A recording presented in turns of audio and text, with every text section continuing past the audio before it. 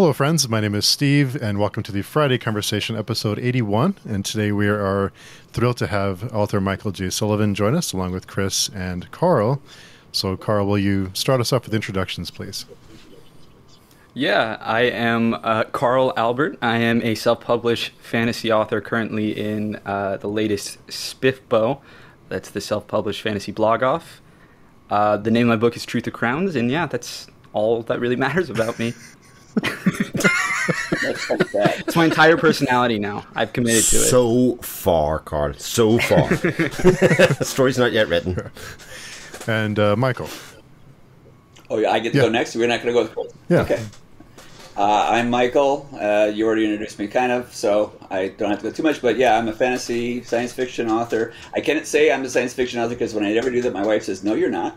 I said, but I wrote a science fiction novel. She said, that doesn't count. It's only one. So this does count. Anyways, so yes, I've been self-published, small press published, and traditionally published through New York. So I've done everything, and I don't regret any of it. Nice. Yeah, that's a good way to start off. And Chris. Yes, well, I have plenty of regrets, but we'll not take up the whole next couple of hours on that. My name's Chris Mohan, sometimes YouTuber, but mostly just like to hang out on other people's channels, geeking out and talking books and films and whatever else comes up. Yeah. So, Michael, when I was preparing for this interview, I was scrolling through your bio and scrolling down your list of accomplishments, and I had to keep scrolling and scrolling and scrolling because it's a long list. But I think it's the first time we've had a New York Times bestselling author on the show. I think it's the first, so thank you for joining us. So you don't even realize you're supposed to supply me with champagne, right? Well, I did, but mail now, the transit's terrible, so I didn't think you'd get there in time. We expect the best, caviar, champagne. I was supposed to have a limo. I didn't see a limo. I don't know what you guys are doing, but this is not acceptable. So next time you have someone, you have to think a little bit harder. You're not going to get any more. I mean, this is not. You're never going to get Patrick Rothfuss or Mark Lawrence in here if you don't you got to do that extra mile. I have to step my game up for sure. I have to get the caviar ready, the champagne, the driver. I have to get a driver that doesn't drink the night before. It's a whole thing. There's a lot of planning involved. Yeah, could be a bike ride though in your case, Steve. Steve rides long bike rides, so meet you halfway and say, "Here, I've just found this. Thought I'd drop it off." You go for long bike rides, Steve? Yeah, I try and do about 60 miles. What kind of bike? What kind of bike? I have a like a gravel bike, like it's a Poseidon, and then I have it's a Poseidon X, and I have an evil offering mountain bike that I try not to kill myself on or hurt myself too badly. I have the scars to prove it, but yeah, that's. You need to take your gravel bike out to Moab and try doing the trails out there. That'll kill you. Yeah, or it'll make you a man. One of the two. It's up to you. Yeah, there's lots of trails here in the state that, can kill me, and I've taken some nasty spills. So I'm trying to not kill myself too soon. Have to. Yeah, the rest of the audience probably can't see it, but his face is just smashed in from the many times. Oh, they know. Yeah, they know. They already know. But it's the sexy voice that gets you by. That's all I have going for me. That's it. That's it. I have nothing else. That's all I have to offer. You suck, Steve. You suck, Steve. I only have my sexy voice. What do the rest of us have? Nothing? Well, for God's sakes, you're Irish. You're Irish. I mean, you have the accent. You can pick up any women anywhere. That's true. Once people can understand me, get over that hurdle. That is true. He does teaches. Well, I went to a book convention recently, and there was an Irish author there talking to me, and we were sitting in a group, and we were just chatting, and he left, and everyone else looked at me and said, "I have no idea what he just said." And I was like, "I've been talking to the guy for like half an hour. I understood every word he said." And I told Chris, "Thank you since we've been friends, I can understand what this author was saying, and no one else understood him but me." So it was a moment of accomplishment. It doesn't really matter if it's an Irish author. It doesn't matter if you understood what they said. They just want to talk at you. It's fine. This will back me up on this. Yeah, this is true. It's no coincidence that somebody offers you the opportunity to talk, Michael. You say, "Yeah, absolutely. How long for 2 hours? That's fine. We'll just get warmed up." Just don't ask them to sing, because then you're really going to be in the shit. That's my father. That's my father. That's your father. That's everyone's Irish father. Yes. Yes, indeed. He's the type of person that goes up at a certain stage of the night to the DJ, and if the DJ has been doing some announcements and kind of saying, "Next up, we're gonna take it nice and slow," whatever, he'll just go up and grab the microphone and then just start singing. Oh, don't invite them to a wedding. For God's sake. Doesn't matter what band you got, you have a whole new band. You have a new band, indeed. American Pie. Oh my God, every time. Every wedding, christening, wake, funeral, anything. American Pie. One American song. Pie. The best thing for you, though, is that you're actually Irish and you're living in Ireland as opposed to being in America, where you're going to hear Irish eyes are smiling and come back again. I mean, it's embarrassing. But yes, if you're drunk enough, it doesn't matter.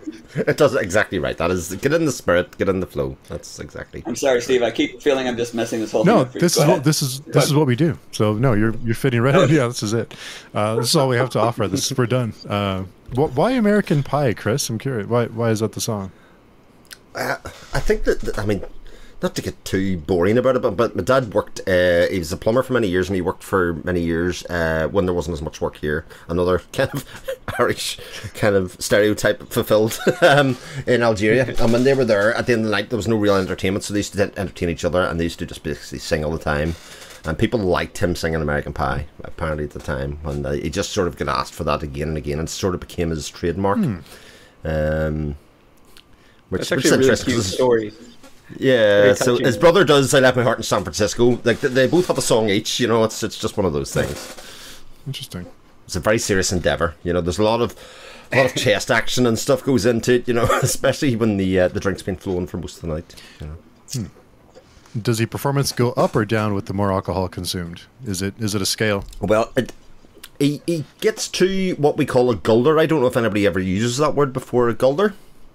So it's a really more of a large shout. It's an Irish colloquial phrase for a large shout. So it comes, the more drunk he gets, it comes more of a gulder than a song, so to speak. So there are bits that he really attacks. You know, and it's really a bit of a scream. It's like back when they first started recording sound, they couldn't actually have a microphone, so you had to sing into the opening, and you had to really be an Al Jolson where you're just throwing your voice as hard as you can because you got to keep up with the trumpets. Yeah, we understand that. Nice. That's him. I'll do a recording sometime. Look, I'll send it to each of his. You can judge it on its merits. I'm looking forward to that. Yeah, for sure. But Carl, before we started, you mentioned that Michael had answered a question for you. What question was it that he answered for you?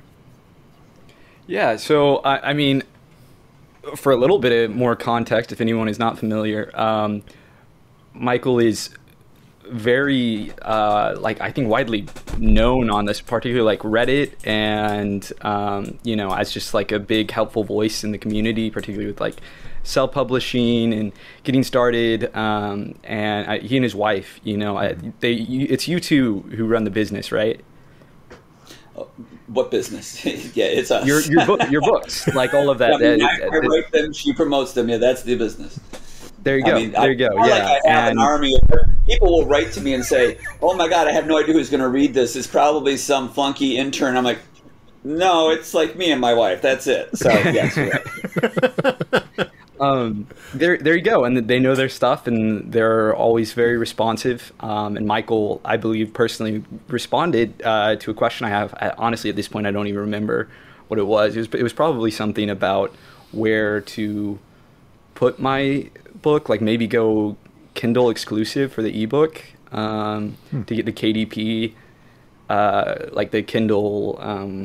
Oh my God, what is that thing called? I'm like having Kindle a huge Limited. brain fart. Kindle Unlimited, yeah, to get those reads. If I remember correctly, it was something about you were having problems with your love life, and you were trying to figure out how to exactly. control this. And it just evolved down to like writing, but yes. Yeah, I was going to the sage atop his mountain for advice about how to move forward. It's really tough out here on the West Coast, I can tell you. Dating, oh man. Do you think being a best-selling author will improve my relationship status? Yeah, something along those lines. Oh, there was a great book. I forget what it was. It was like How to Write a Novel, in which the author was doing a satirical comment on writing, and one of the things was he was writing it with the intention of showing how he knew that writers were like rock stars, and that if you wrote a novel, you could get laid at any author signing. And I've not experienced that. But it was a great fantasy. I don't think it was a realistic, accurate portrayal. I've definitely Carl, found the Stephen King approach of like being haunted by like demons and shit as an author is like much more true to life. Like that's probably true. Yeah. What's the strangest question you've had, Michael? Like that someone came to you with? What's the strangest one you've had that sticks out? The one you just asked. The strangest question I've ever been asked. Wow. Well, I recently did an interview with someone who was not. Okay, so whenever I go, okay, let's roll back just a little bit. You don't mind if I talk for a few minutes? No, sorry. Here. I always find it fascinating that when you watch television shows or interviews, and they have these Hollywood personalities, and they ask them a question, and they just go on with this wonderful antidote. And you're like, wow, did they have that prepared beforehand? And I thought they seem so intelligent because they know exactly what to say. And I realized afterwards, no, that's not the case, because now that I've been doing this a while, it's the mere fact that people ask you the same questions over and over and over again, so that you already know the answers because you know every single question is coming your way. But I did do an interview recently where a woman was clearly trying to not be normal. And I think she was a psychologist. And she was asking really unusual questions, things along the lines of, if you were a tree, what would you be? It got to that level, and I'm like, okay, yeah, these are questions I have never encountered before. But it was just like, I'm trying to get into your psyche. I'm trying to figure out what kind of a person you are. I'm like, interesting. Read the but books. I'm not sure how practical this would be for anyone actually watching. But yeah, those were the kind of, that was the weirdest, strangest ones. But no, nothing has been unusual if you're talking about something that has something to do with writing or anything of that nature. But yeah, I've been asked most questions that I can imagine.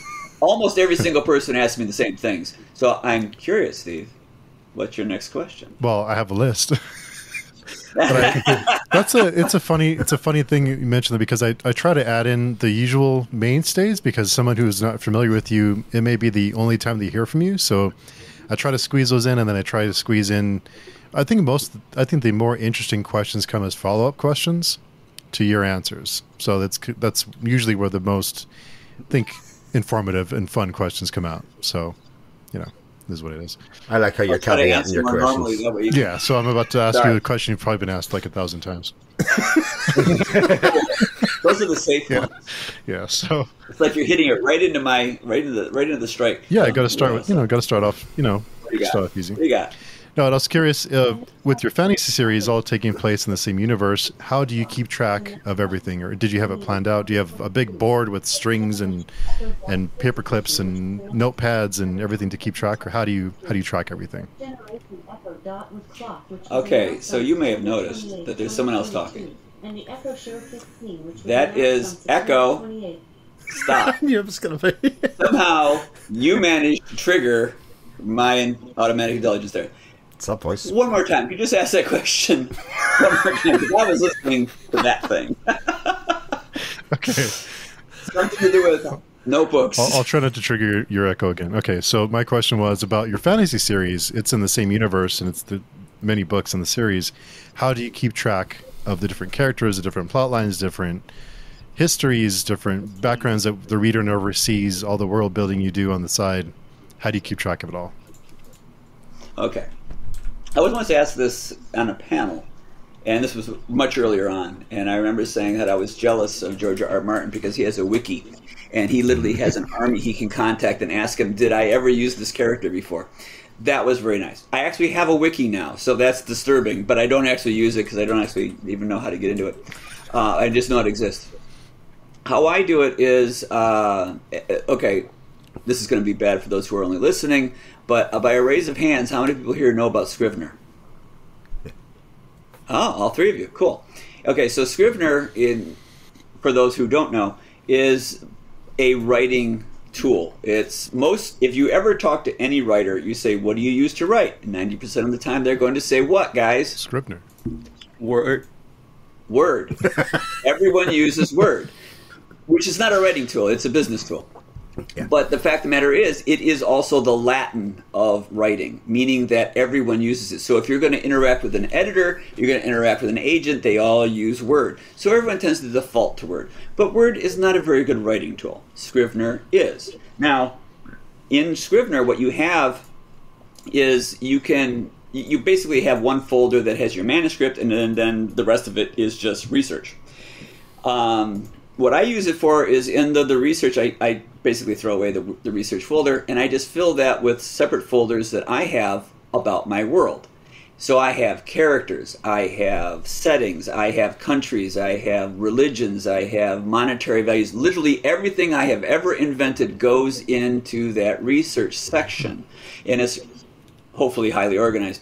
But what happens is when I finish writing a novel, I simply take the manuscript folder and I throw it away, and I put a new manuscript folder in, but I keep all the research there. So everything that I've ever made is still there.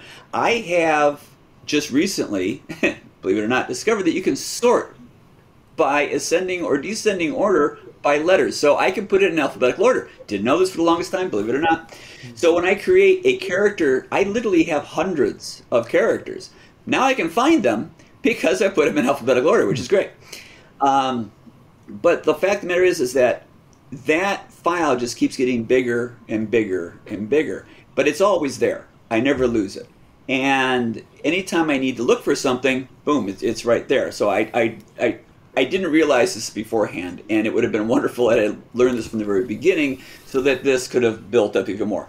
So as a result of this, I have spent many, many hours doing nothing but puttering with my little world building, Scrivener file, adding characters, adding settings, doing research, inventing things I didn't even think I needed to, but it's all in there. Now, another thing I end up having to do, believe it or not, is I actually have to reread my own stuff. The good news is that it's on Audible. I don't know if you knew that. But I can literally sit, have a drink by the pool, and listen through my books, and I keep a notebook. And for those of you who can't see, but these guys can, I have this nice little handy-dandy notebook where every time I hear something that is said that I went, oh crap, I forgot about that, I'll write that down to remind myself. So I keep refreshing my memory of what the hell it is I wrote. Also, if for some reason I cannot for the life of me remember something, or I don't know if I did or didn't do something, and this actually came up recently, I can actually go on, there's a Discord site that's completely devoted to me. I believe it's called Ryra. And this was made by other people, and they invited me. I don't think they thought I would actually come, but I did, and I didn't leave, which I think is probably disturbing them to some degree. But they made me my own room. It says Ask Michael at the bottom. And so anyone can come in there and ask me a question. I usually respond to it. But they will argue about the most minute, ridiculous comments. I mean, if you've ever seen like Galaxy Quest where the guy says, well, in episode 34, that's the kind of arguments they have. But the fact of the matter is that they will, the best part about it, is that when they actually find a legitimate mistake I made, they will argue and rationalize why it wasn't a mistake. And they will take the rationality to extreme lengths. So the thing of like, well, if you break down physics to the molecular level, it's possible. I'm like, way to go, guys. But so if I have to, I can literally ask them a question, and they will come back, and they will give me usually, at least they will give me what the reader's response would be. And so I like, does this character have this ability? And they're like, I don't know. And they'll come back and they'll say, actually, in this here, it suggests they do. I'm like, okay, so that's pretty much what my reader base understands, so I can work with that. But yeah, so I keep track of everything because I keep it in lists. I keep it in my research folder. Knowing that you can keep trading out the manuscript and keep the research there is a huge benefit. I mean, like, I will look up lists of names. I will have lists of architecture. I will have lists of plants and animals that I might need by region. It's all in there, and I can get it at a fingertip. And then, this is the best part, guys, in case you haven't noticed. There's this incredible invention. It's called the internet. And you can look things up. And it's amazing. And I know you're laughing right now, but when I started writing, there wasn't an internet. So when I wanted to find out something, I had to go to the library. I was living in northern Vermont at the time. It took 2.5 hours to get to the nearest library. That was tough. So count yourself lucky. I think that's really interesting. Sorry, I was going to just say, I think it's really interesting that you can have a multi-pronged approach to your writing, Michael, insofar as you can be lying in bed one night, have an idea, and just stick it in your research and lore for some other time, to kind of park rather than kind of, oh, I'll have to remember to write about that tomorrow in such a longer form. But you can kind of have like almost like a library filing card to kind of say, you know, chronologically or otherwise that would happen in there, and you can kind of forget about it, come back to it later, and go, I could use that. So Carl? I'm not sure if this is the most exciting spin-off of that, but I'm using Scrivener for the first time right now for book 2 in the series I'm working on. I had no idea that it had this like almost like Google Drive-like component, which I mentioned Google Drive because that's what I currently use to keep track of all my world-building nonsense and like ideas for, you know, the end game of the series and everything. You said it's available for like the files are available with every manuscript, so you can like just like click into it regardless of the file you're working on? So, as you understand, you've seen it. On the left-hand side of the screen, on the right-hand side of the screen is a word processor, which is a very good word processor. On the left-hand side of the screen is folders. So how I set it up is you have the manuscript folder, which is obviously where the book is. Inside that, you make another folder. That folder is your chapter. Inside that folder are documents. Each one of those documents is a scene. Very simple. Then you get down to the research folder, and it's Wild West down there. You can do whatever you want. You can literally drag files from the internet and drop them there. If you find something, you just drag it and drop it, and it becomes part of your research. Or you can do what I do. I make a folder for characters. Inside that, I just make a bunch of documents, which are characters, and I write what I need in there. It doesn't come with it. You have to build it. Now, granted, I've been doing this for a decade, so my file is pretty extravagant. So much so that now when I save my files, it takes a while. I don't know how many billions of megabytes it is, but it's huge. And I would be very upset if I lost it, so I do have to keep backing this up in random places just to make sure I never, I don't get a ransomware saying, we're going to erase your computer. I'm like, fine. I've got it in other places. Take the computer, I'll buy a new one. But the reality is that, yes, it's great in the respect that, and I mean, I could go on for hours and hours and hours talking about the various things, because what I actually have done is, Scrivener is a tool. It's not, you don't use it in a specific way. It's like you can use a screwdriver to open a can. You don't have to just do screws. So same thing is true with Scrivener. But there are so many neat things that are hidden in it. And whenever I tell this to people who are unfamiliar with Scrivener, they just go agog, that there is a name generator. That you can click on it and you can say, I want to look up Finnish names and Spanish names. I want to know the surnames and I want them female. And it will generate those instantly. Wow. And if you don't like those, you click again and a whole new set will come up. So it's very convenient in that respect. This is what I'm saying. It's built for writers. And it can do all kinds of fun stuff like that. But yeah, you could go on and on for hours about that. But I'm not sure I have even gotten close to answering your question. Well, I guess the only like the little thing I want to clarify is, do you have to recreate that whole like all the research, all the like character files, everything for every single manuscript, or does it transfer over? No, what I'm saying is that I have a file. And in it, there's the manuscript that I'm writing, and then there's all the documentation. That's the research. I simply take the manuscript, which is in a folder, and I delete that, and I start a new one. So I'm still in the same file. That's what I'm saying. You never have to get rid of it. It's always there. So anything you've ever created will still be in the same file. Oh. Very cool. Okay. I might get you of your little mini writing slump at the moment, Carl. Another thing that's important is that I also keep all my books in there. So what I do is I have a folder that says books. Inside that I have a series. Inside that I have all the books. The really wonderful thing about this is that if I want to look for, say, a name in a book, I click on it and I do a search on it. Fine. But what if I have no idea where this character was? I can click on the top of that branch, basically books, and I can do a search through everything I've ever written, and it will find it for me. Which is really convenient when your wife comes to you and says, I think you misspelled this name. And I say, no, I didn't, honey. She's like, but in some of your books you did. I can click on that, type that in, and when it goes blip, meaning that it has found nothing, I'm like, this has never been in any book I've ever written. Which has actually solved some arguments.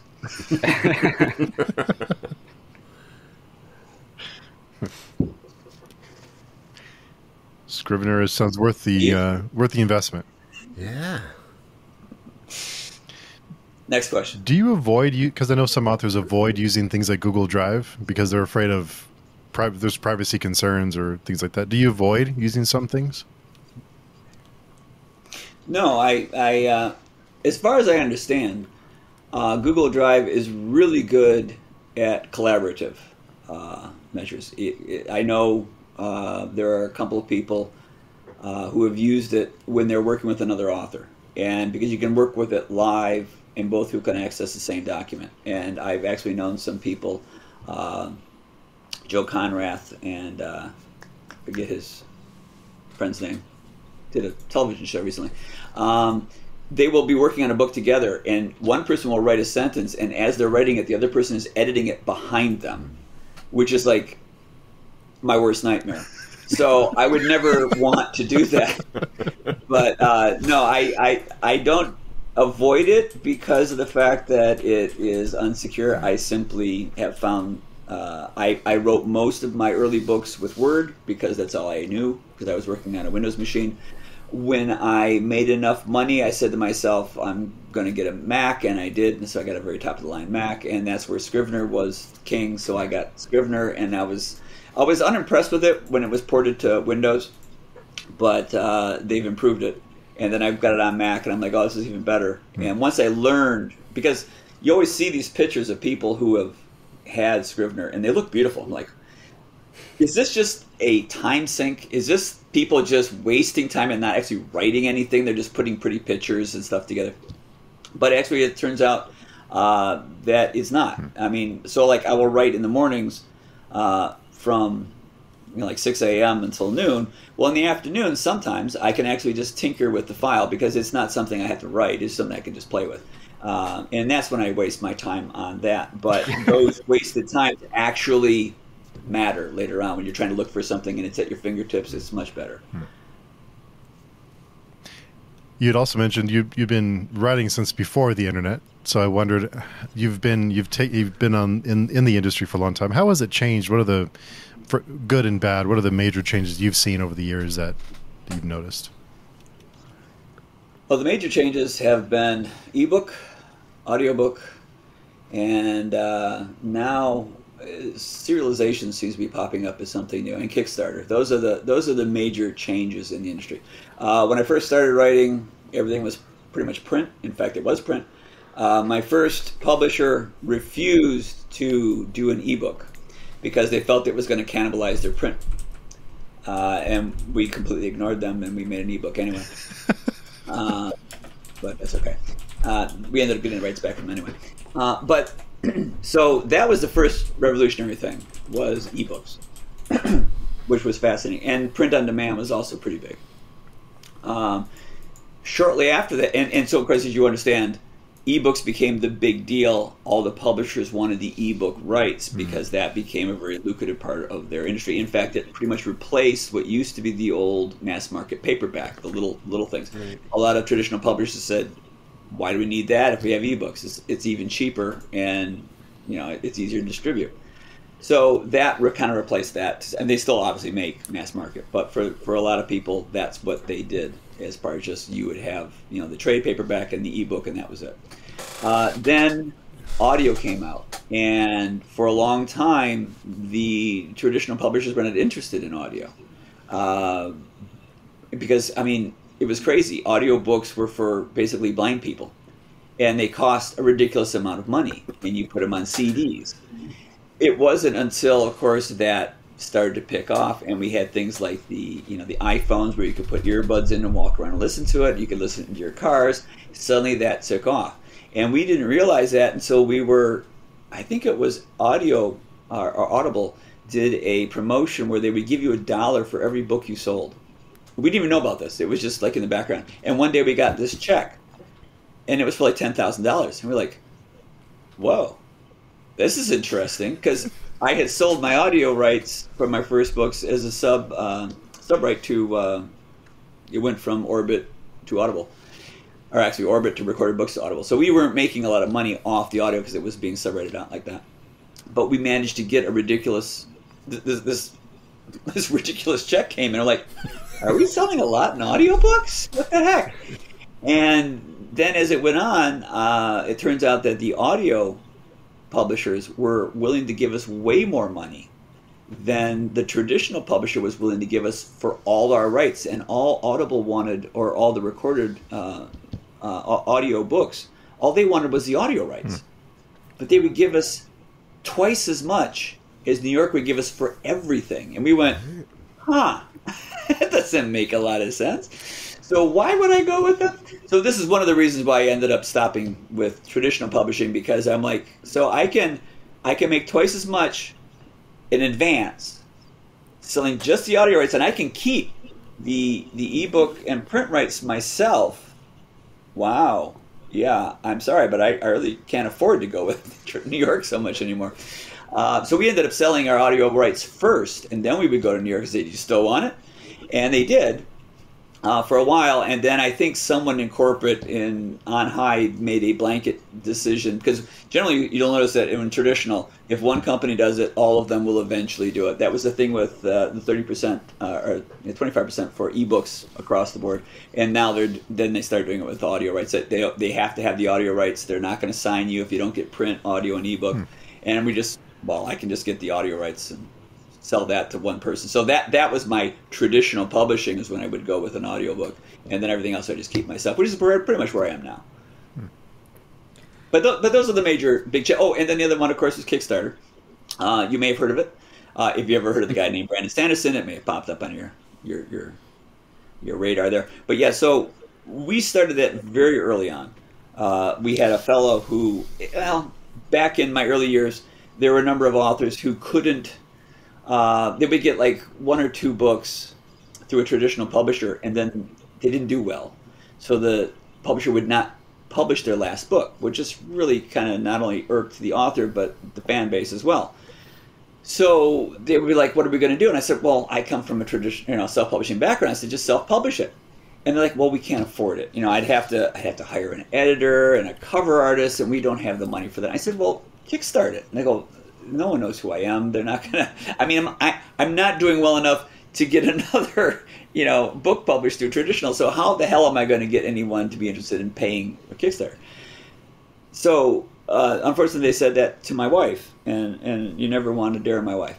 So she went up and she took the one we've established earlier, the one science fiction book that I wrote, who Orbit was not willing to publish, and she took that and decided to Kickstart it. And we were hoping, so we estimated it would cost about $6,000 to do it right. And we were hoping, well, if Kickstarter gave us $3,000 and we put in $3,000, we could put the book out well. So we asked for $3,000. I think we got somewhere between $30,000 and $60,000. I forget exactly the amount on that. Wow. And that's when we went, yeah, who knew? But the thing that was really shocking was that the vast, vast majority of the people who backed that Kickstarter had no idea who I was. But they did now. And that opened this whole new pocket, this whole new vein of potential people.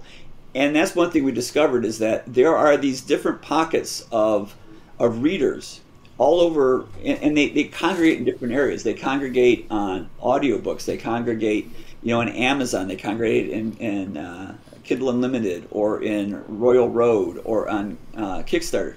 They're just like fandoms, essentially. And there was Kickstarter fandoms that they just love backing really cool projects. So in this attempt to get money, or to prove that you could actually make money to produce a book, we opened up a whole door to new readers. And that was wonderful. So that's what we actually learned, is that it's not just a means of financing the production of a book, but it's a means of getting new readers. And that was one of the big discoveries we made. It's so interesting, because I think of somebody like Zachar Gile, who I think a lot of people would consider to be one of the more successful self-pub fantasy authors around at the moment. But I think in terms of sales and about money he's made, in terms of going through KDP or otherwise, like, he's not rich off it or anything, but he put out a Kickstarter in a similar kind of idea of Anonymous, of his 3 books together, Michael. It was $130,000 Kickstarter for somebody that wasn't really making, and like that's a mad concept, that, doing an audiobook and doing all those other things, and then all of a sudden you get an audience, and a new audience, as you've said, put it all together, and you've got something that's very it's very profitable then, It's often misunderstood. People are thinking that you're investing in something, but really it's simply the concept of pre-orders. Yeah. People are pre-ordering the book, which makes it possible for the author to print the right number of books. So they're not overprinting the way a traditional publisher would do, because they have no idea. They will invest so much money, they print up a bunch of books, and then sometimes they can't sell them all, which causes them all kinds of problems. But with a Kickstarter, they pre-buy the book. You have the money already. You just produce the book and hand it out. And it's just a great way of doing the same process, only in a fashion in which an author can do it, because they're not on the line for a huge amount of money, because the money comes first and they already know that those sales are made. That's what makes it so attractive to most people. And like I said, I think that guy, that Sanderson fellow, I think he picked up on it. He ran with it. He did all right out of it. Yeah. He did okay. He's all right. It was like his second try. It was like, maybe in the future he'll do a little better. I'm curious, going off of all of that, where you see the industry generally going, if you have any predictions, and beyond that, do you think that more very successful traditionally published authors are going to look to self-publishing and Kickstarter, or do you think that's going to like you, Brandon Sanderson, the handful that have done it are going to like kind of stay a handful? I have no idea why Brandon is still traditionally publishing. It makes no sense to me. He obviously has reasons, but I mean, with the amount of money he made off the Kickstarter, he clearly proved that he doesn't have to. Now, he may be doing it for convenience reasons. I've always assumed that Stephen King did it just because, like, I mean, if I didn't have my wife, I might just go traditional just because, just take the manuscript and put it out there. I don't care. I mean, you're not looking for the money. You're just looking for it getting out. You're looking to, feed your fan base because you like doing that. So that might be part of it. But he certainly doesn't need to do it for the money. He makes way more money doing it by Kickstarter because all that money is his. It's not being divided out in subsidiary rights. One of the things I do see in recently that's kind of cool is the new interest in making high quality print books. I don't know if you've noticed this, but particularly in the self-published realm, and some traditional publishers will go through like Subterranean Press and things that started it, but a lot of self-published authors are going the extra mile to make beautiful like leather or faux leather bound books that have sprayed edges and high quality, like ribbons in it, and they're just gorgeous books. And this is really appealing to the readers who like printed books. And that seems to be popping up a lot, which I find is fascinating. But as far as the future of what people are going to be doing, it's really hard to say. This is a question should be asked of my wife. She's the one who knows all this stuff. She's the guru of the business, and she can tell where things are going. Right now, she's investigating Royal Road as a new viable discovery section because there's there's literally millions of readers in that area who, if you get noticed, will create a readership, and that's kind of unusual. Because right now, you may have heard of it, there's the progression fantasy and RPG fantasy that is very, very popular at this present time because apparently people of your age have a tendency to remember having played games. And they like reading about it or watching it on Twitch. This appears to be a thing. And it's very popular. But the traditional publishers won't touch it. They just seem to be either unable to understand it, they don't understand that you can make money at it, but people are making a ridiculous amount of money at it. So those sort of things do very well through serial form. So things like Royal Road and others can create an enormous amount. I mean, there's people just killing it doing that. They're just putting it out for free. They have a Patreon account and people pay for it to get it, more. Or then they kick it off and they do an Amazon finished book out of it, and people who didn't finish it on Royal Road will buy it there. So these are things that are just huge, and I don't know where the future is necessarily going because I'm not smart like my wife. I just write books. But I do notice that the the high quality books seem to be very popular right now, and I like that trend. I like people are putting out a lot more effort, because when people first started traditionally self-publishing, they put out terrible books. Now the quality of a self-published book is exceeding that of a traditional publisher by quite a bit. They're doing a much better job, so that's really cool. Then you also have the other problem, which of course is artificial intelligence, which can cause all kinds of problems, particularly I feel for people in the KU realm, because if a lot of the people in the KU are making a living by writing very quickly and not putting a lot of effort in making a really great book that's going to create a fan base, but they're just feeding into the subscription model. And the problem with that is AI can do it much better and much faster. Right. So if one person is capable of writing a book a month, which many people are, you're going to have people who can do AI and they can write a book a day. And that's going to water that down. It could totally saturate that so that there's so many people in that pool that the amount of money people are making off of it could drop. That's where my real concern is for those writers. That could just totally water that down and just like make it so that it's no longer a viable way of making money.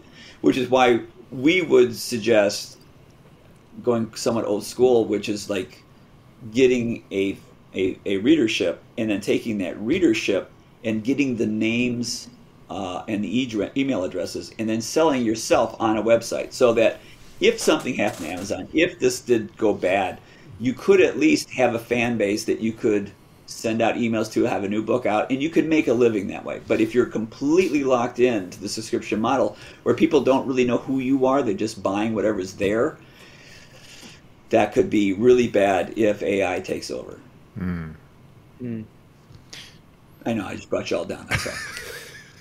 But I think to pick up, and there's a lot you've said there, Michael, that obviously we could pick apart on. A couple of things I'll say. One, about the deluxe books. Interestingly, a lot of those are rebuys for people as well. They're not like first time reads, if you know what I mean. So it's actually people willing to invest in series and books that they enjoyed in a much more, mostly with the intention of actually never reading that really lovely version of the book to have sitting on the shelf and kind of use it as like a holder for memories or otherwise. But I think we've talked about this kind of over previous weeks, where the likes of Hollywood and big business are sort of becoming more and more risk averse, in terms of giving people a chance or taking chances on things. A bit like you said, risk-lit RPG. And in doing so are sort of like forcing people down and forcing new creatives down an avenue where they never go near them at all. They give them their chance and they kind of say, I'll do this by myself. And they'll miss that whole market, essentially, at a certain point. They'll pick up a couple, Travis Baldry, etc. And a couple of others, Joshua, etc., that are there, that they picked up. But ultimately, a lot of people are very happy with the decision to go self-pub and stick for self-pub, going down the road and make their own path and their own decisions for themselves. So it's an interesting time, I think. We're throwing it back to you, Steve. Yeah. So I was how, and if you picked up a book that you weren't sure who, you didn't recognize the author's name, do you feel like you could tell the difference between a book that was written by AI and a book that was written by a person? Interesting you to say that. So I do know an author friend who purposely went out and wrote a prompt to see how well it worked. And it's very, very good. Now, he also obviously has some skill in writing a prompt. And he said, write it in this style, write it with this point, and this is what I want you to do. And it did come out. It wasn't a matter of whether I could tell whether it was as good, say, as a written work. It was generally better. That's the scary part. For the average self-published author, it was significantly better, and it's just general prose. Now, it literally was a small portion. It wasn't a novel. So I have no idea how well it would do with a plot. And I don't know that it's even capable of doing that at this point. Everyone I know who's worked with it have said that basically they would do it in small portions. That they would, like a page or a paragraph or something, and they would have to just build it up that way. But so they're still creating the story. I don't think we're at a point at this time where AI can create an entire novel that's of any good quality. But it's going out and it's taking as examples everything on the internet. So it's capable of regurgitating that which is already there, which unfortunately a lot of authors do already. Because there's so many authors who will read fantasy and try to recreate it and be like their idols, instead of setting that aside and creating something completely different. That's much more unusual. Most people, I remember when I was first starting out, there was writers who would ask me for help and they would send me this stuff, and I went, why is this so dark and miserable? Because, well, I'm trying to do like George R. Martin. I'm trying to give that. I'm like going, okay, but why? Like, why would you want to redo him? I mean, be you. And another fellow was writing a screenplay for a slasher movie, and I'm like, this is terrible. He goes, yeah, they're supposed to be. But I said, well, wouldn't you want to make the best one? He goes, no, they're supposed to be crappy. And I'm like, I don't understand the mentality. But that's kind of the concept, is that a lot of writers have a tendency to only read fantasy books and only read a certain kind of fantasy book, and then they want to write one of those, as opposed to, say, reading much more widely, reading, a variety of types of genres and concepts, and then extrapolating from that something completely original. They really do just regurgitate what they do, which is exactly what AI does, which is why when I saw this, I'm like, yeah, this is a lot like what I would imagine a real, fast independent writer would be writing. So that's why I consider this to be a really bad thing for your KUs if they're just churning them out very quickly. Now, obviously, there's people who don't do that. There's people who put some time and thought into it. But there are some people I know people who will put it out, a book a month, a book, like 8 books a year. They're doing this very quickly. And they're living book by book. And that's why they're doing it so fast. It's not like they're doing it for fun. They're doing it because that's what they have to do to make the money. But if they're doing it in that fashion and AI can do it better and quicker, then yeah, that's scary for them. Yeah. You made a really interesting point there about, and it's one I've heard before about, reading widely to find, unique avenues into stories, if we're talking about fantasy specifically, not to just, spew out the same old crap we've seen 1,000 times. And I wonder, I personally have found nonfiction to be a huge source of inspiration when writing fantasy. And I'm curious for you, what do you go to? Like, do you have, outside of the fantasy genre itself, where do you go for your inspiration, for your, research, for anything as you're developing and writing new novels? Well, I rarely ever read fantasy. I read fantasy almost entirely because other fantasy authors have asked me to read their stuff for one reason or another. Okay. I mean, I do have a lot of friends who are fantasy, and they will say, could you read this? But so for the most part, I generally do read nonfiction, historical, not surprising. But I will also read anything that is generally different. Like, I famously, sort of famously, for those of you who have actually read my stuff, there's one book in which called Death of Dulgath that I wrote, and I chronologized as I went through it how I wrote it so that I could give you a behind-the-scenes look of how I went about it. And the first step of that was my wife said, you have to do this in very quick time because of the contract. I had to get it out before the contract took effect. So I wrote it in 68 days. It's one of the faster books I wrote since the very early days. But the very first thing I did was the idea. I didn't have an idea. And what I was doing is I was watching Tom Cruise in the movie Jack Reacher. And it's not usually what you would think to be as source material for a high fantasy novel. But it was great because what I thought of was I was instantly invested in this storyline from the very first scene.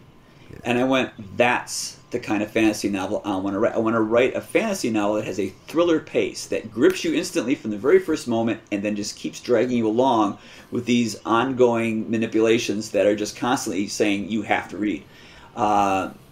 So that's a good example. It's not even a written thing. That's actually, it's just a movie that I went, this is a good source of how I can take that genre and put it in this genre and make something different. But for the most part, I mean, a lot of and I read classics. I like I said, I didn't send it to you. I'm getting my interviews mixed up now. But I mean, I read classics in the summer. I always pick a classic to read every summer. This happens to be A Passage to India. But I find something interesting in all of these that I can constantly add to my writing. But I generally don't read fantasy because it's too close to what I write. Yeah. It's too, meta. I'm not going to get involved in that. And it's just going to, like, oh, crap. Someone else thought of that. Now I can't use it. You don't want to do that. It's almost like reading fan fiction. It's like same thing. It's like you don't want to go near that because it could influence you in some way. But I mean, I tend to read. I have a great Susan Weiss Bauer is great. She has a great series of history books that. The reason I love it is because I always like a broad history, like starting the beginning of time, going all the way through. She has 3 of them. And it's the only history books I have ever read in my life that had me laughing out loud. She does amazing things with footnotes. I mean, she's talking about how the Scythians are just horrible people. They have face paint, and they're eating the blood of their friends and stuff like this. And they were always high on pot. And just like, that completely demolishes the idea that if you smoke pot, you're passive. She comes up with some really great stuff that are fascinating. But those are great ideas, and you can always. And the best thing about nonfiction is you can steal from it blatantly, and no one cares. So that's always fun.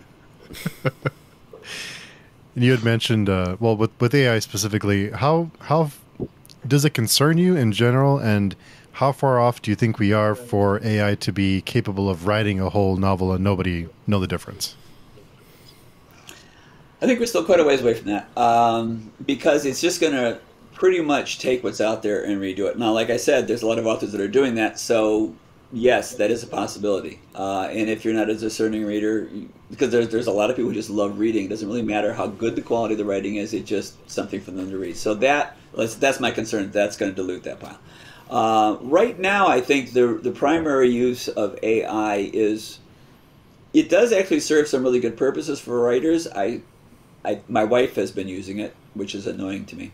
She'll say, "How could you write this sentence better?" Like, hey. But, it's kind of annoying.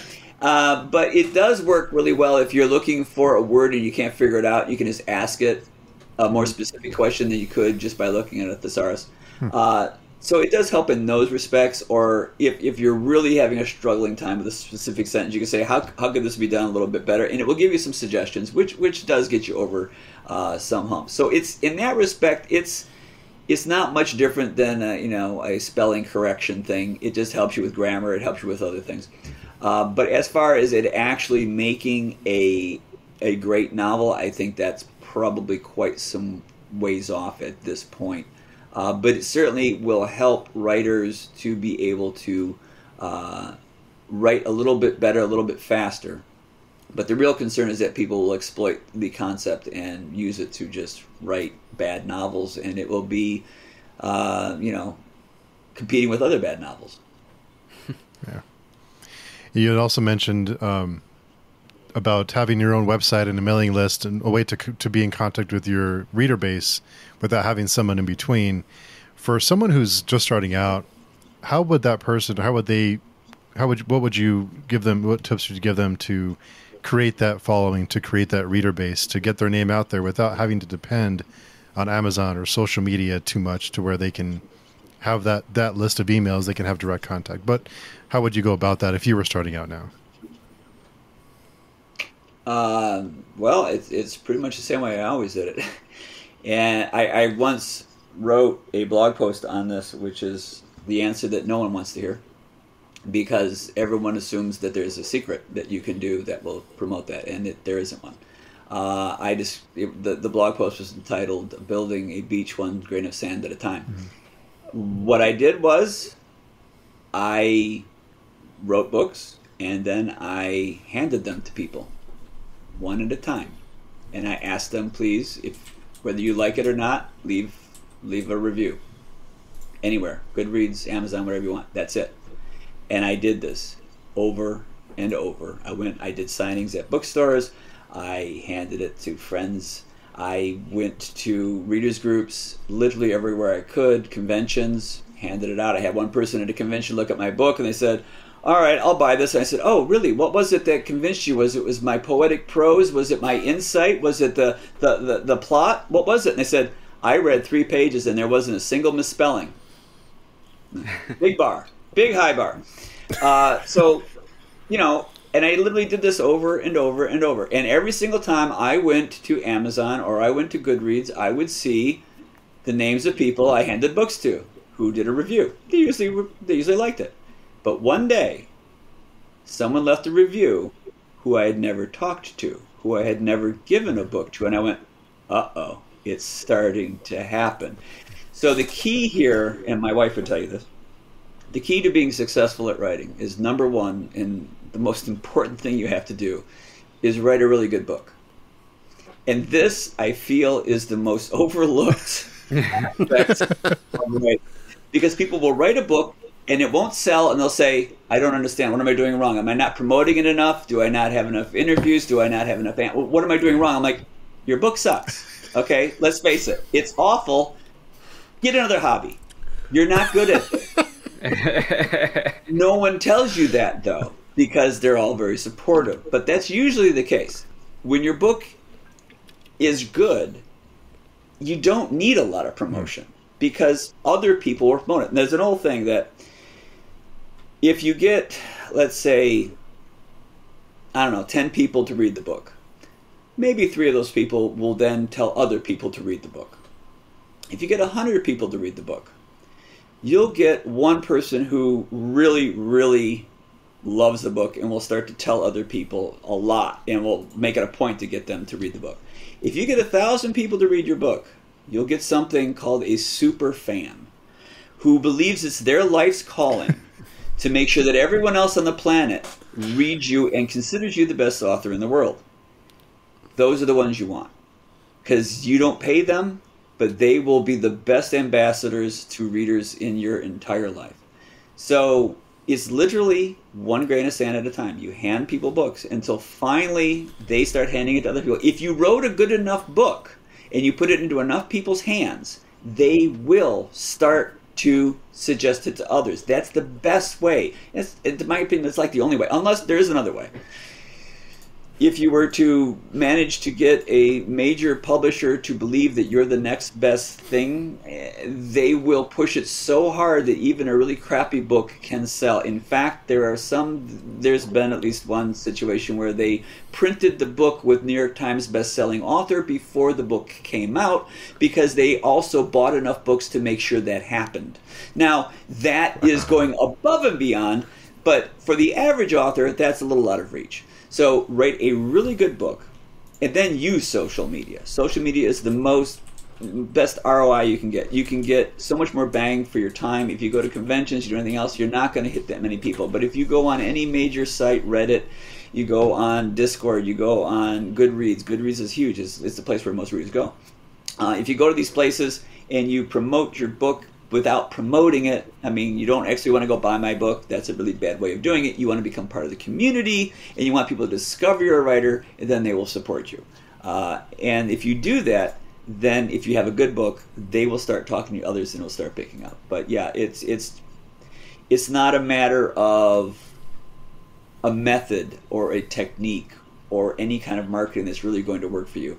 It really is for the long run. You can run ads and it might boost you for a while, but if you really want to have a long run where you can write 5-10 novels and live off that for the rest of your life, you have to write good books. You have to get into a handful of people, and those people have to be able to spread the word. And by the way, when I say a good book, the definition of a good book is very simple. It's the kind of book that when one person reads it, they want to tell other people to read that book or give that book to them.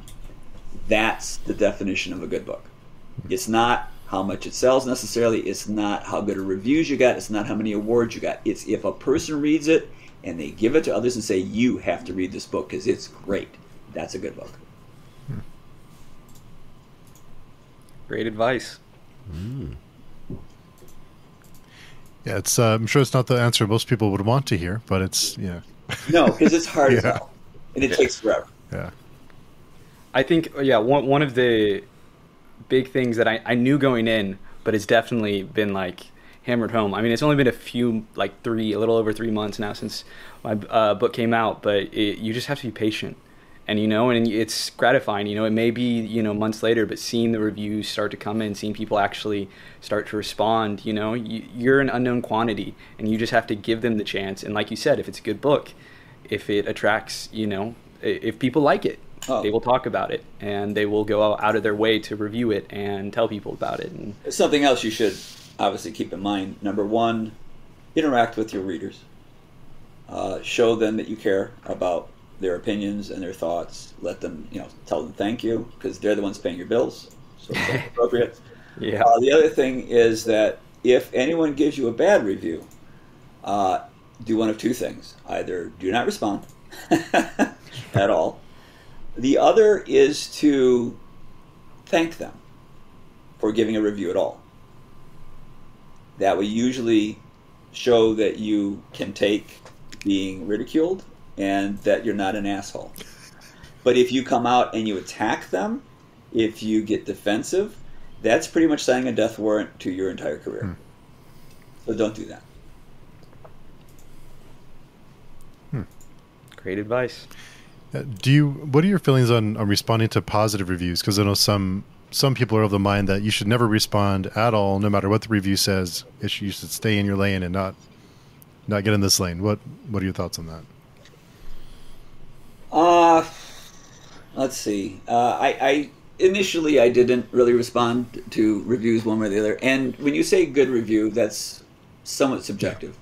I've had reviews that totally trashed my books that were good reviews. And I've had reviews that just lauded my books that were awful reviews. Just because of how they wrote it. I mean, if someone comes back and said, "Oh, I loved your books," and it's for all the wrong reasons, it's kind of demoralizing. And if someone comes back and it has really good critical analysis and they didn't like it, I'm like, okay, yeah, that's actually a really good review. I'm not happy with it, but yeah, you did a good job. So that kind of response is fine. I mean, if you can separate your ego from what the person's doing, that's totally understandable. If you can understand that people, I mean, there are some people out there who are just purposely attack people for the purpose of making a splash and getting likes or whatever it is.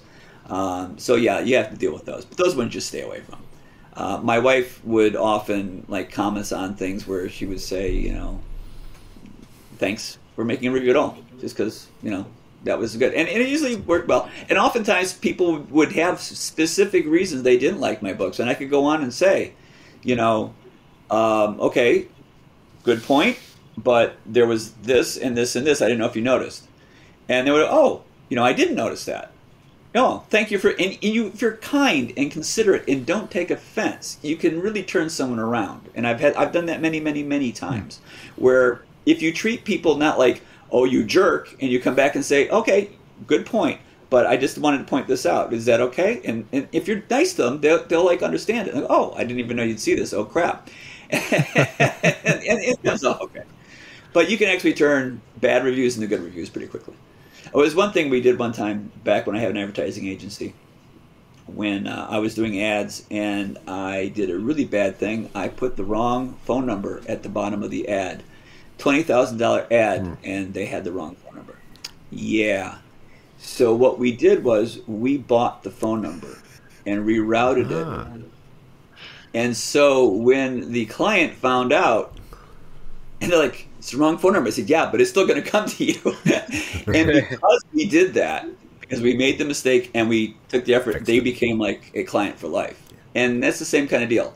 If you own up to the mistakes you made and try to be better and let people know that you're not hiding these things, and you just treat people well, it comes through as authentic, and you'll be, you'll be someone who people will want to follow. I've had people who have supported Kickstarters of mine who have never read me, just because they've seen me doing stuff like this, because they like the person I am, or they like the mission I'm on, or they like why I write rather than what I write. It doesn't matter to them what I'm writing. They like the fact that I'm writing for this reason. And my wife has a big thing where she there's a guy named something Sinek, I forget his name, but he did a talk, TED talk, in which he explains that it's not what you're doing. In other words, if you made a washing machine that did a great job, you don't tell people you made a great washing machine. You tell them why you made the washing machine. And when you tell them why you do something, they get on board with that. Apple is a huge example of this. They get you behind the whole concept of it, not just the product itself. And I found that this is quite true. I mean, my whole reasoning when I was writing my books was I wanted to write something that didn't exist. And I explained why I didn't think that the books I wrote existed. I mean, my books are fast-paced, they're humorous, they're not silly, and they are written in contemporary American language, which is something I can't find, and I still can't find, which is really obnoxious because I wish people would imitate me to some degree that I could actually enjoy reading some of the books. But that's what I was looking for, and so I wrote that. And it's so funny because people will say, oh, he's just writing the same old stuff that was written back in the 70s. I'm like, none of this was ever written this way before. So that's my why, because I wanted to read these types of stories and I wasn't finding them. And a lot of people responded to that and they agree. And when you get people to agree with your mission, they're a lot more lenient, even if you don't do that great of a job, because they're like, yes, I'm rooting for you because you have a great vision of what I want to see happen as well. So, going off your why you write, why do you continue to write in the Rhaenyra universe? What motivates you to constantly come back and explore more of the history, to flesh it out more, to explore new characters, rather than, a lot of authors go and decide, they get bored, they jump around, they create new universes. So what for you brings you back for more? I have a very threatening wife. So when I finished the first original 6 books, I was done. I wasn't going to write anymore, and certainly not in this universe, and certainly probably not in fantasy, because like I said, I did. I wrote 13 novels before the first one got published. Almost none of them were fantasy. Like I said, I wrote science fiction, horror, anything you can think of. And fantasy was the last thing I was planning on writing. But because it resounded so well, it was selling fairly well, and because my wife fell in love with the characters, she was very upset. And we were going to lunch one day, and she said to me, she goes, "This really is awful." I said, "What?" She goes, "You can go off and have fun with those characters anytime you want because they live in your head, but I can't." And I'm like, this is weird. This is a really weird thing. I'm like, my wife has a crush on one of my characters. I'm like, she's having an affair behind my back. So, she wanted more. And so, because I love her, I wrote some more books on the topic. And those were meant to be just one-offs, which is the Chronicles. I just was going to write, and I wasn't going to, don't plan to have any more of these, but I'm doing this because my wife really wants some more. Also, because people had made accusations that the Rhaenyra revelations could never have happened. These two characters could never have found themselves and never gotten along. I'm like, okay, so I have to. All right. So, the challenge of that was part of it. But then,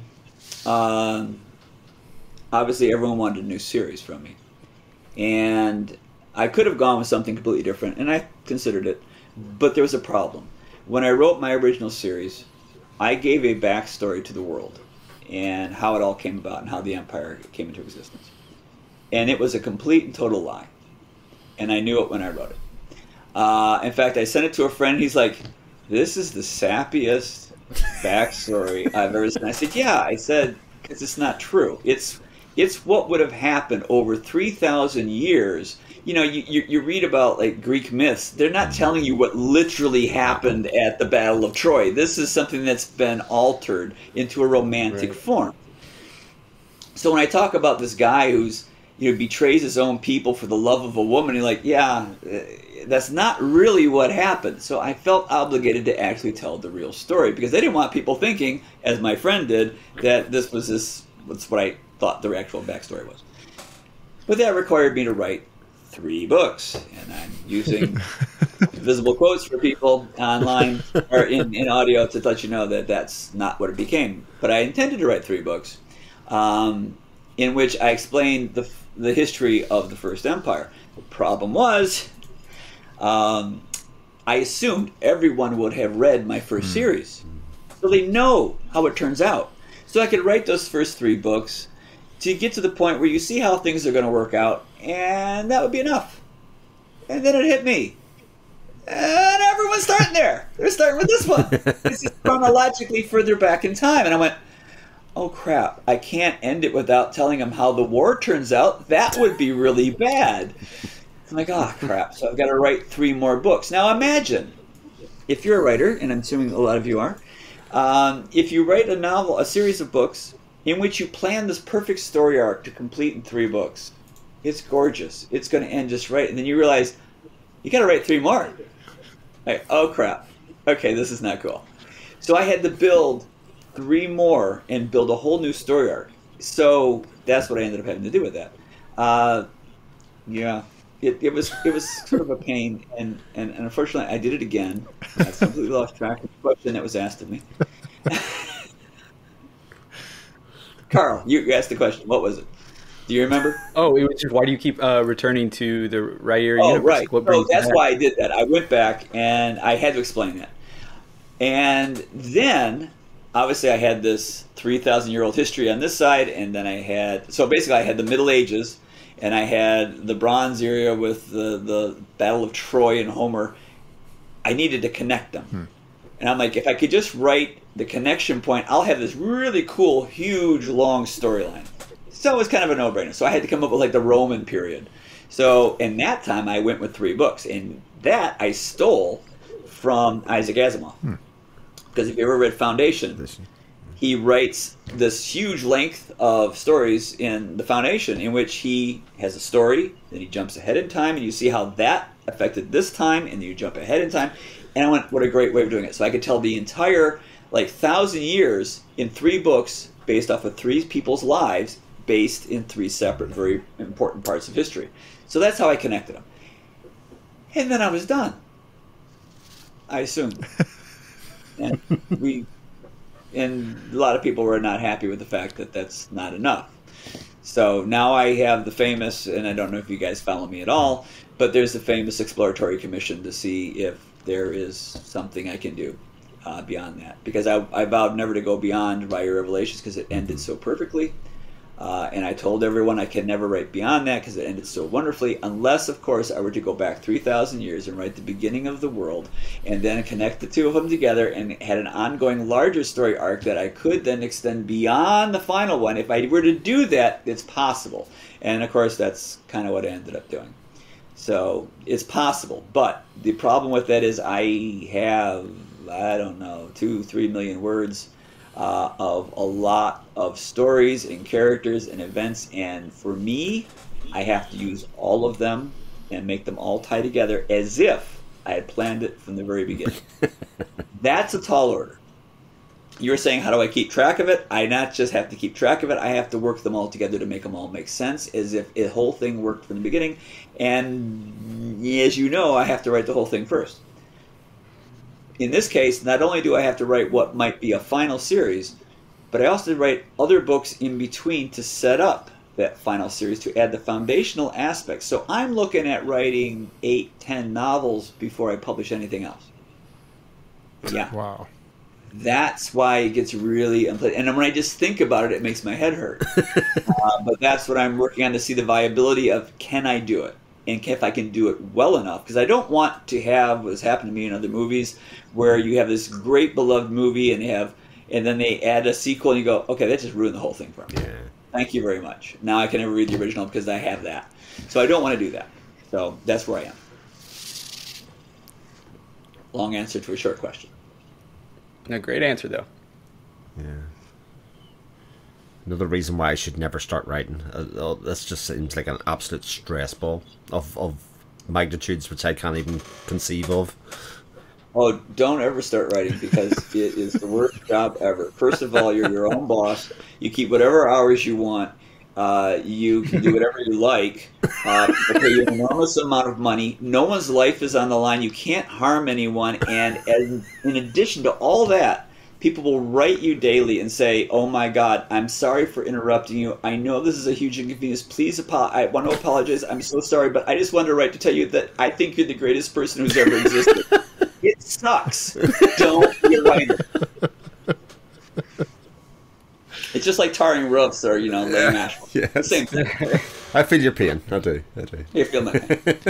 9 or 10, huh? Wow. Yeah. Wow, was there... And it wouldn't be a big deal if I was Brandon Sanderson. And I don't mean that because he writes fast. Because he writes big. But he is the same age right now that I was when I started. Right. And he's now looking at getting other authors to take over his Cosmere because he doesn't think he can finish all the books that he has planned.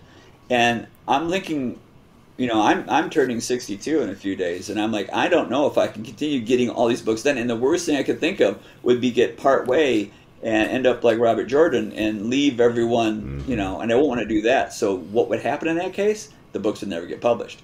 So I could spend 10 years and have nothing to show for it, which would be bad.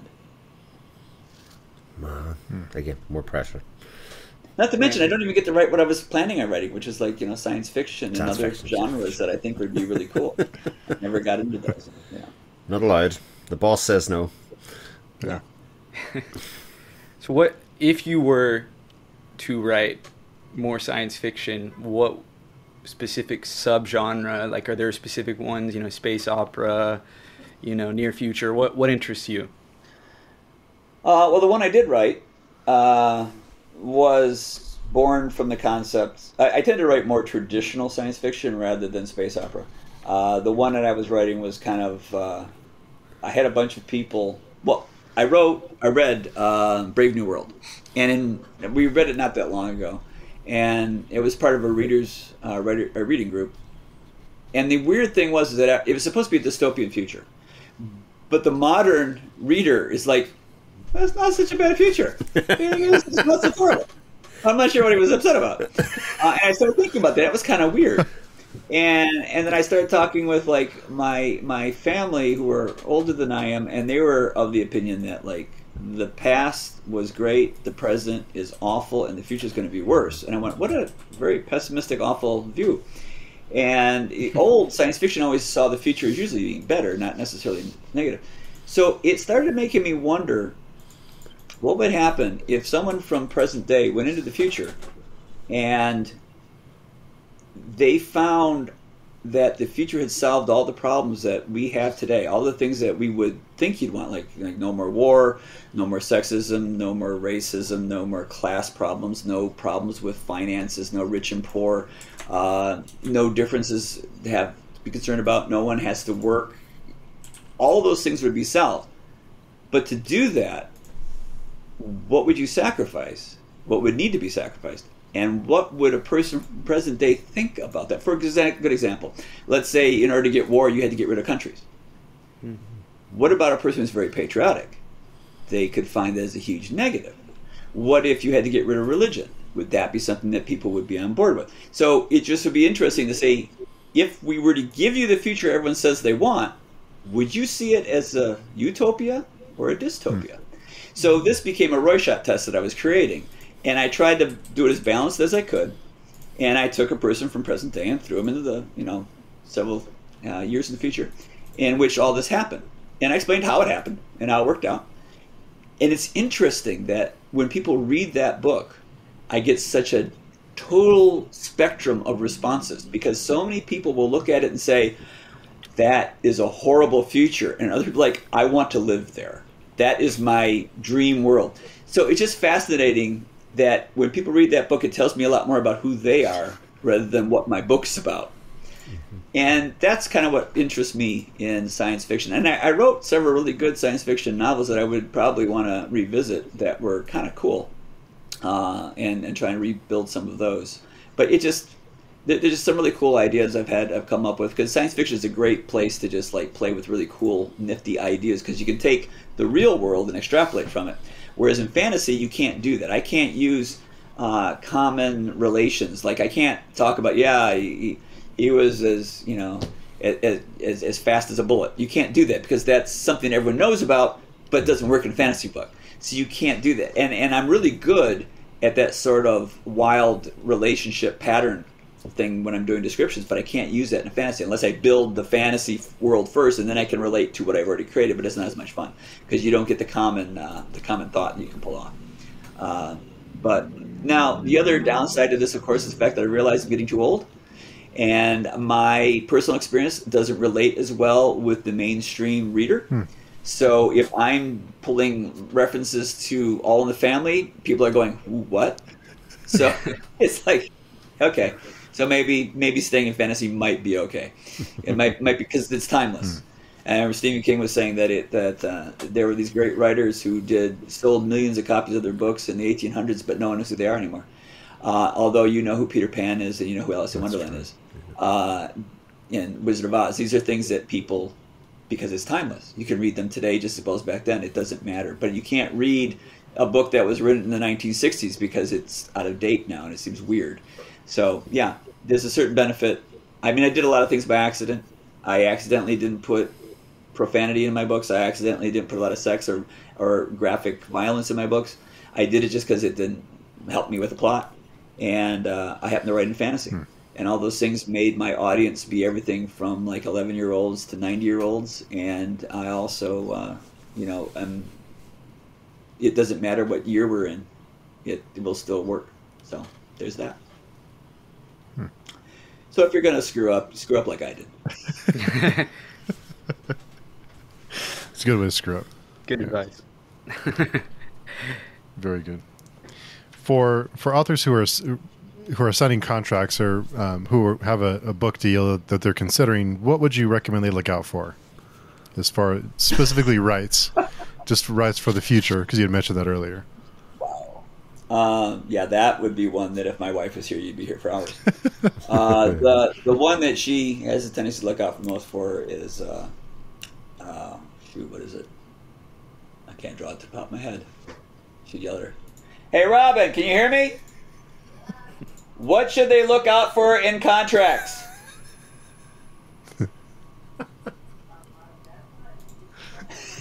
She says that's not an easy question. What's the number one you hate most? The number one thing you hate most? Non-compete. That's what I'm trying to think of. The non-compete, you can literally ruin an author's career. Because if you can state it in a contract that says, if you cannot produce any other book that might compete with the book that you sold them, and there's no description of why or what the classification is. So literally anything you write could technically be in competition with that. Now the problem is it's completely illegal because all contracts with major publishers are in New York, and the New York law basically states that you have a right to work. And a right to work means that when you do a non-compete, it has to be small in focus and in time. So if you had a job in some industry and you were to go to another company, they wouldn't want you to bring that information to them. So they might say you can't do that for 2 years, and it's about this specific thing that you know about.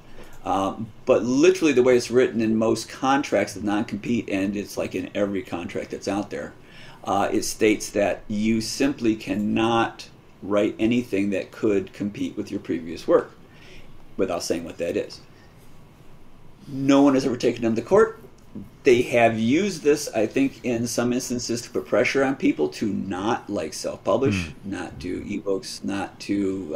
In fact, there are certain people, certain authors I know who have gone and been afraid to, write in the same genre for fear that would be more, directly to that, and that's very bad. So, but you can get that out, and every agent you talk to will say, "Oh no, that's standard. You'll never get that out." We did. And it was interesting because I sold my books to Orbit, and they were very slow to negotiate, and as a result they had edited the book, done cover art for the book, had the book almost all ready to go, and we still hadn't signed a contract. And I said, well, And because I was doing so well self-publishing, I didn't care, and they didn't believe that I would walk, but I let them know, yes, I will definitely walk unless you change this clause. And so they were able to define what competition meant, which was you have to have, like, I forget what it was, more than 5% of the same words. In other words, it had to be like 89% of the same words in that new piece would be in competition. I'm like, oh, I can live with that. Like, yes, we can do that. And it was funny because later on, another author who went from who was a traditional published author, he's like, I don't know what Sullivan's talking about. It was easy to get that, and he got the exact same thing worded exactly the same way that I did. So I was like, yes, we did that for you. And he's like, oh. But that's probably the number one, is to watch out for non-compete. And if that's if you're getting a traditionally published contract. If you're doing something else with, say, an audio publisher, you should expect it to only pertain to the audio, not to anything else. There are a number of people now who are trying to snatch up a lot of rights, and when they don't need to, because they're only producing the audio, but they also want to do the other stuff. And if they do the ebook, I mean, you can do that just as easily as they can, so they're not bringing you anything. So you should only sign away rights that you yourself cannot leverage. If it's something that you can do, don't give it to them. Now, if you're going to go with traditional and you understand that you're giving up all your rights for your entire life plus 70 years, yeah, then you can do that. But you're going to be giving that up. And I did that knowing that I didn't care, because I was going to write more books. And I was going to use that. That money that I gave up for those books was meant to make me a traditionally published author, open a lot of doors, get me a bigger fan base, which it did. Then I made money off of self-publishing later books. This was a calculated decision I made. But if you're a young author and you don't know what you're doing, make sure that you're not being sucked in by having them take rights that they don't need. Don't give them anything that they're not going to leverage. In other words, if you're going with the print publisher, and if it's a small print publisher, don't give them your audio rights. Keep that. Use it. But you have to use it. I mean, don't keep it if you're not going to use it. That would be dumb.